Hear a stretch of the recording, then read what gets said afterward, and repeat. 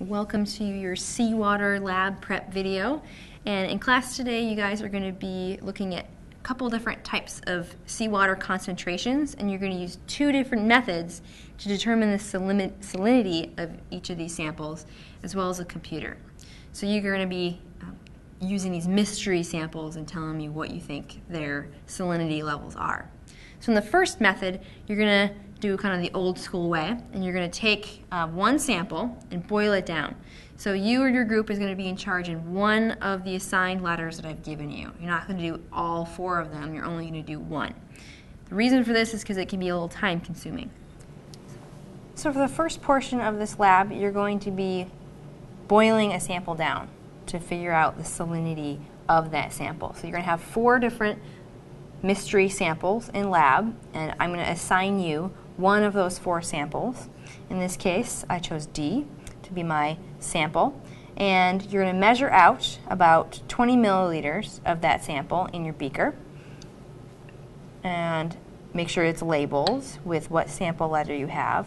You'll take your Petri dish, which is what you're going to use to boil your sample down, and you're going to put it on the scale. It's very important to make sure that your scale is zeroed, so if it doesn't say 0, hit that 0 button and it'll go right to 0.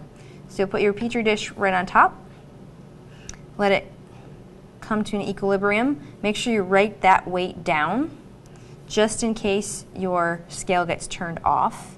So write that number down, and then what you can do is to hit the 0 button again. And now this machine has recorded the weight of that Petri dish. So now all it's going to weigh is the water that we are going to pour into it.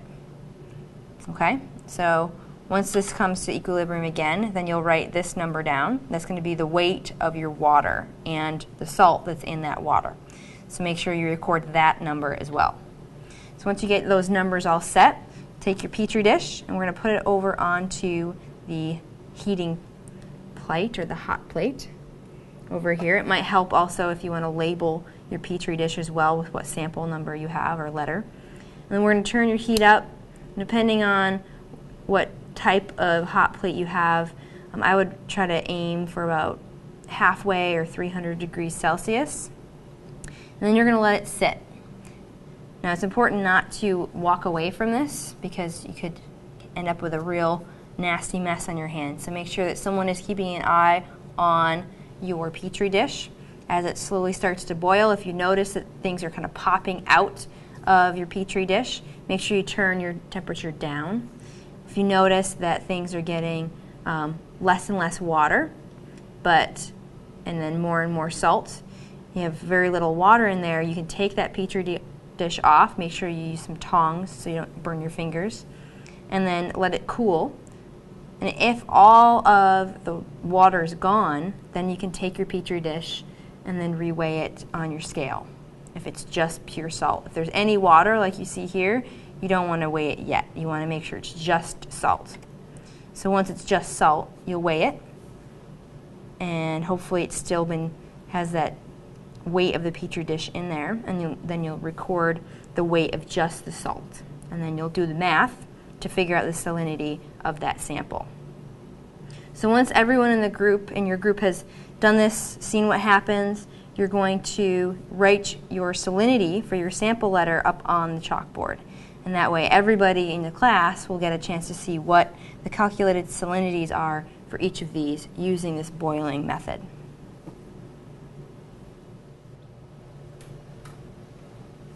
So the second method that you're going to use to measure the salinity of these mystery samples is to use what's called a refractometer.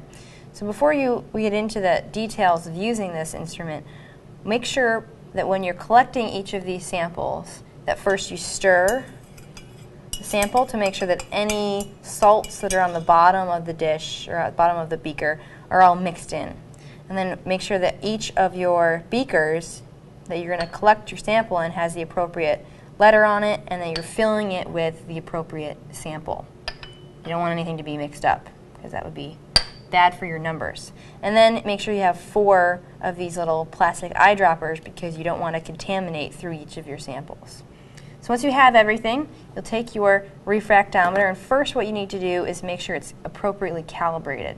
So you'll have this bottle of distilled water, and then with your refractometer comes a little eyedropper.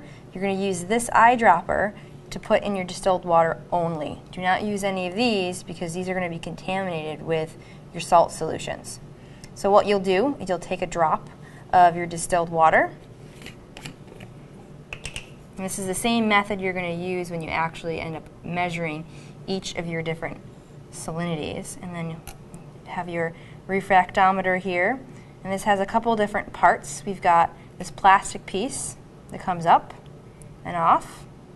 You have this blue portion of the instrument, and this is where you're actually going to be putting your drops of your distilled water. Put a couple drops in here.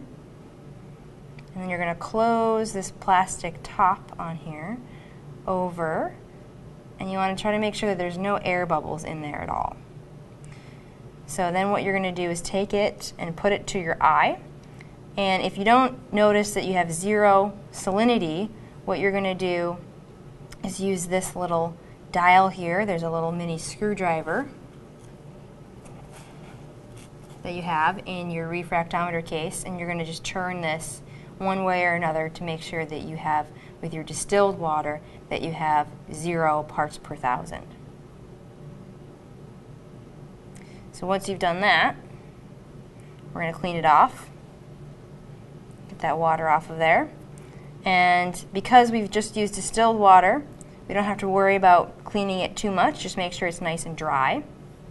And then you'll take each of your samples. So we can start with A. Take a little bit of that sample.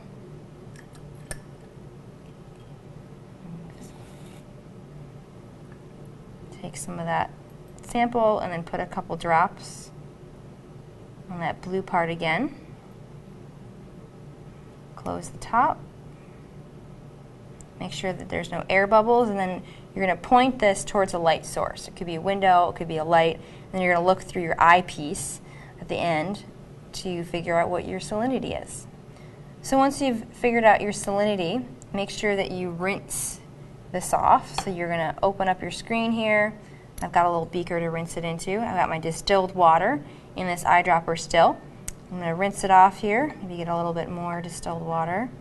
Nice and clean. Make sure you don't forget to rinse off this plastic part as well. Rinse it all off, dry it off, and then you're ready for your next sample.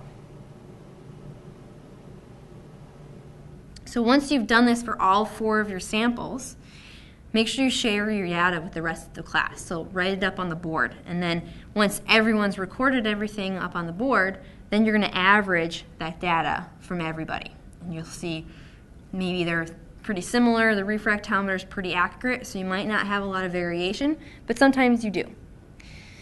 So once you've recorded all that information on your charts, you're going to answer the questions, compare the 2 different methods to one another.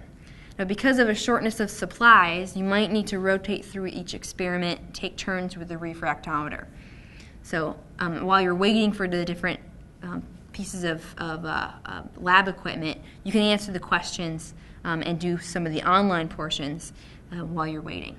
So please email me if you have any questions.